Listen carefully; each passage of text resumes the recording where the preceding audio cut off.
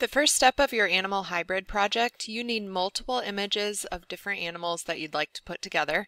I'm going to use a rhinoceros, so I just Googled rhino photo, and I'm looking through the images to see which one would be best for my project. When you scroll through, there's a couple things you're looking for. If you wanted to add something like wings on his back, you would want space for those wings, like this photo here. But when I click on it, the photo's really small in this picture frame, and that tells me that there's not a lot of resolution to it, and you want a high resolution photo so that when you zoom in, it doesn't become blurry. So as I click on these and think about if they would be good for my project, I'm looking for the size of the photo here. This is a really good size. I think it has pretty good resolution. It's very clear and crisp. And then also, if I was to add something to it, would it fit in the picture frame?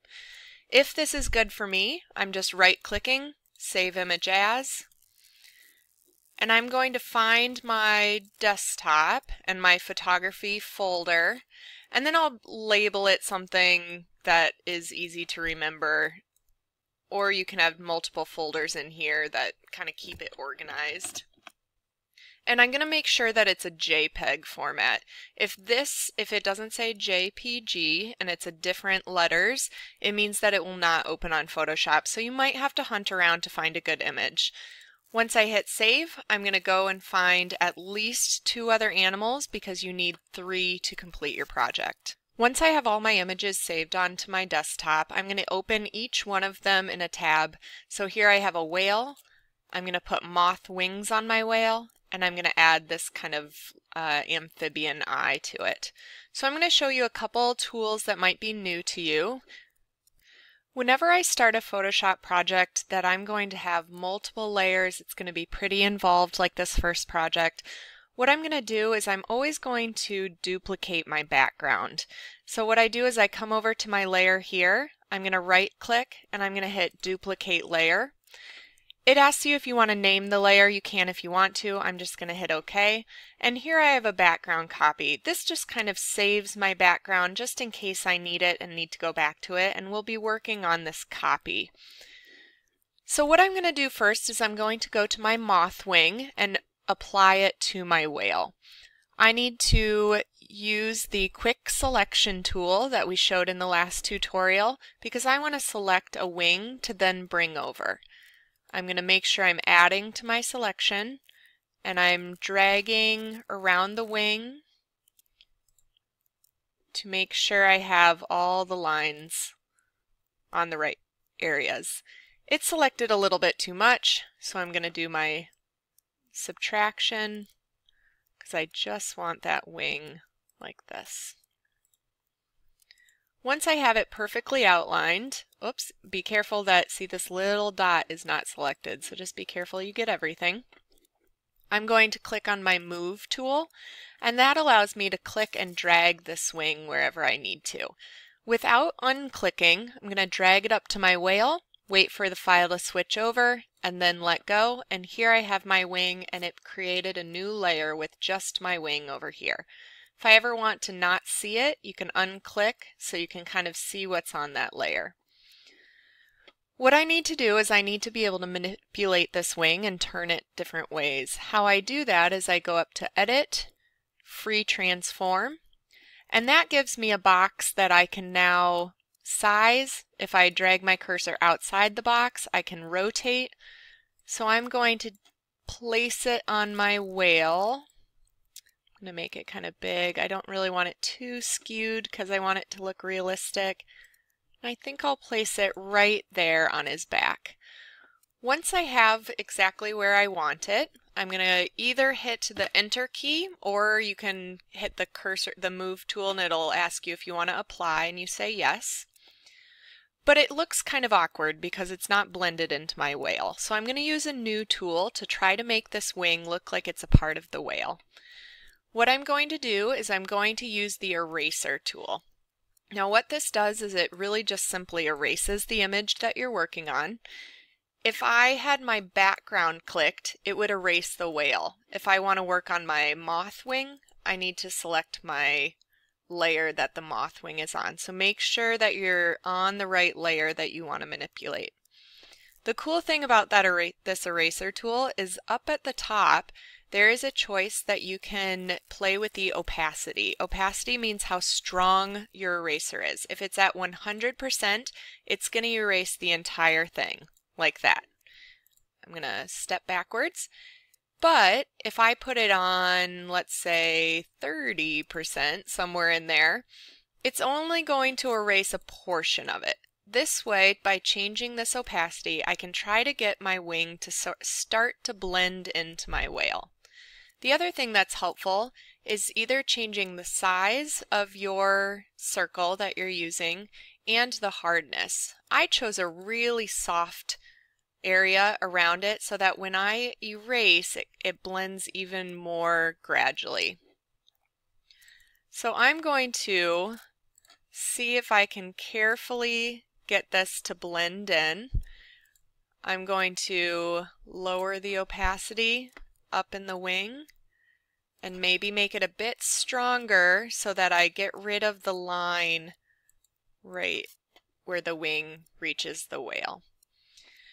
If I'm happy with that, one more thing that I can do is I can use the blur tool. The blur tool is found over here where this kind of liquid drop is, and if you hold it down there's a couple different things that you can choose. The blur tool will simply blur your edges to make it look a little bit more realistic. If I ever want to change the shape of this wing or where it is located, I can just do free transform again. I'm not sure why my computer keeps doing that. There we go.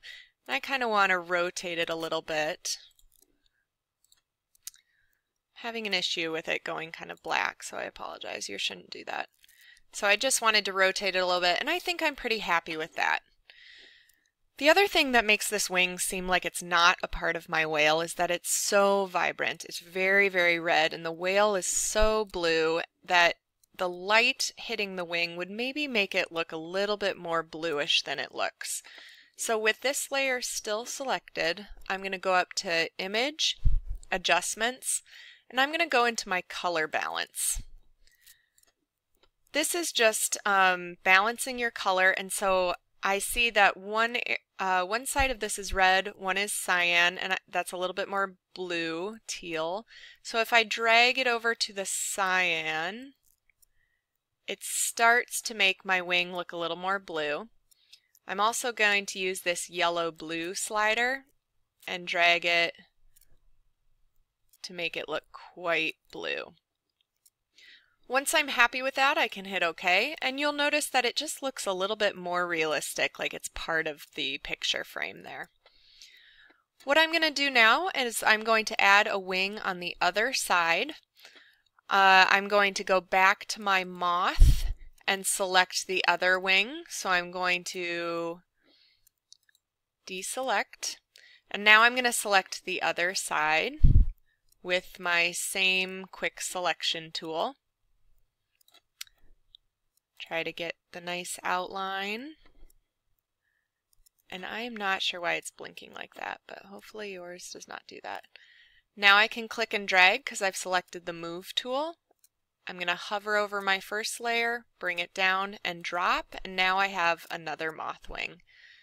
So you'll notice that it is on a different angle that I want it. I would think that if the whale had wings, they would both be pointing backwards. So what I'm going to do is I'm going to do that Edit Free Transform and just bring it all the way across and flip it so that I am starting to, goodness gracious, I am starting to have a wing that would be in the same kind of direction like that. Now I need this wing to actually go on the other side of the whale, and there's a trick for that that's a little bit tricky, but I think you can do it.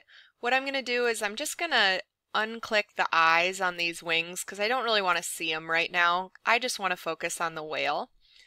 To manipulate the whale, I definitely need to select that layer.